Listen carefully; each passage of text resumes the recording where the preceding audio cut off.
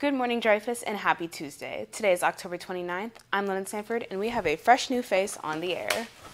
That's right, London. I'm Javen Delva, and I'm extremely excited to get this show on a roll. Speaking of roll, let's roll that intro.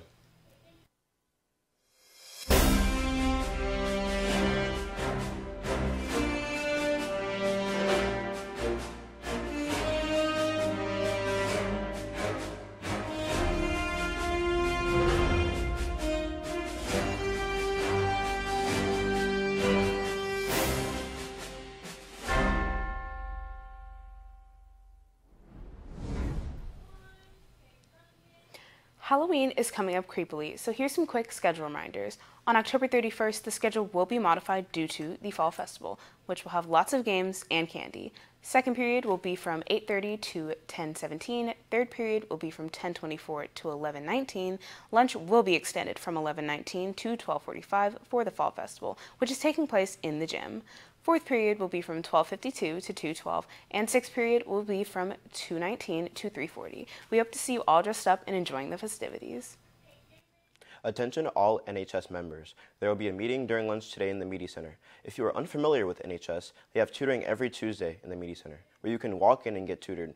Scan the QR code to sign up for tutoring in a specific subject and to get assigned a tutor. If you have any questions, email dsoa.nhs@gmail.com with your personal email. In other news, the Drowsy Chaperones opening night is this Friday, November 1st. Start off the month by watching our very own theater department.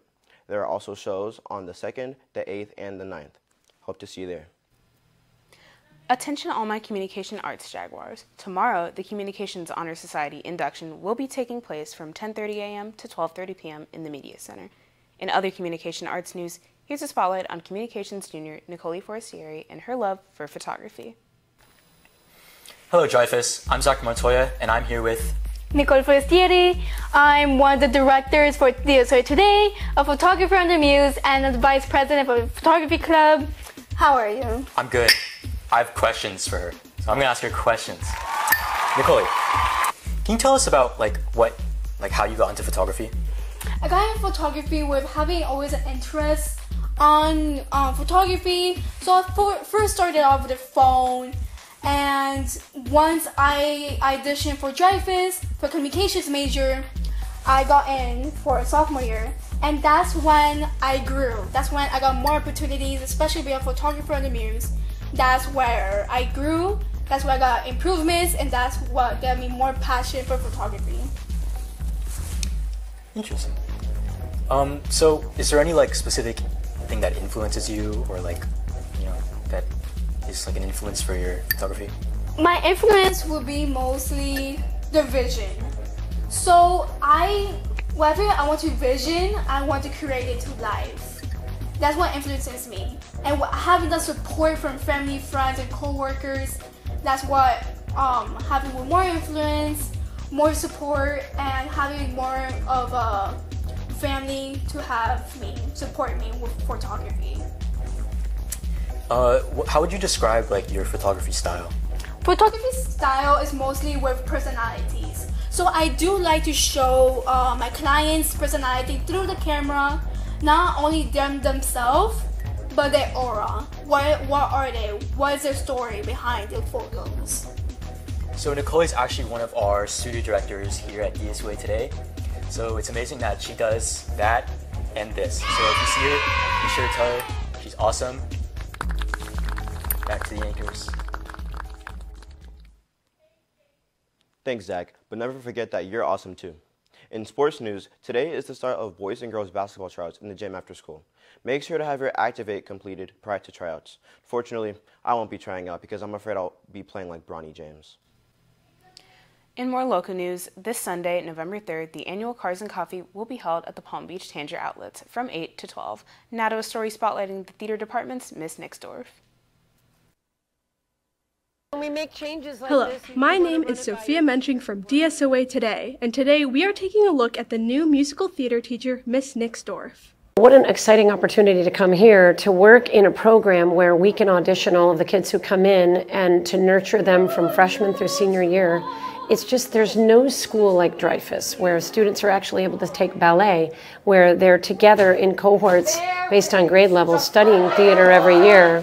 It's just really an incredible opportunity.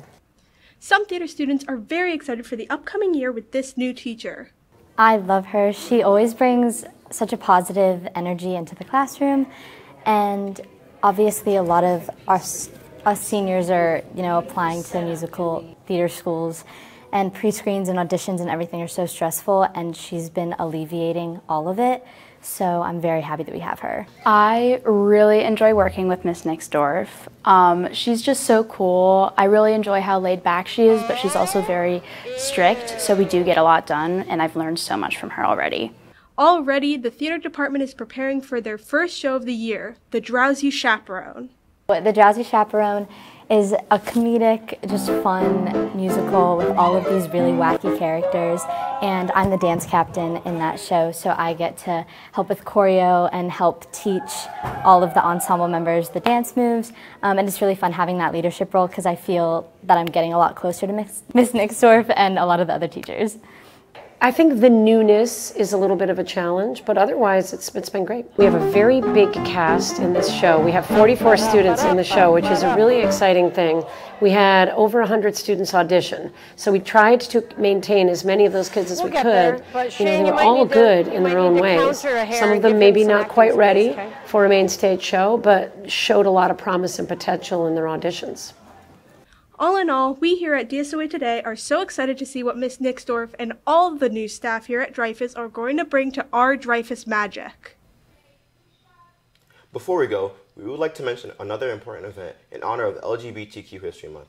President Obama signing of the Junior Hate Crimes and Prevention Act into law in 2009.